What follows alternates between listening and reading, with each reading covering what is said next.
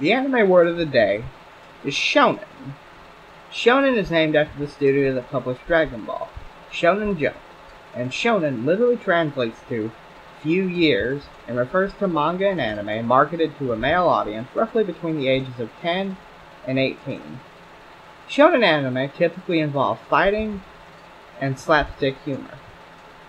This genre started with Akira Toriyama's Dragon Ball, and slowly other series took the format of a young enthusiastic hero and tweaked and improved the formula, like Naruto, Bleach, and One Piece. The heroes of these anime are usually young, not very intelligent, but always very strong compared to the others around them.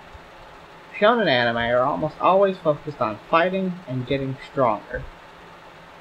Shonen is actually the most popular anime genre, and in fact the best-selling manga of all time is One Piece, with 416 million copies sold worldwide, surpassing Dragon Ball's 240 million and Naruto's 220 million.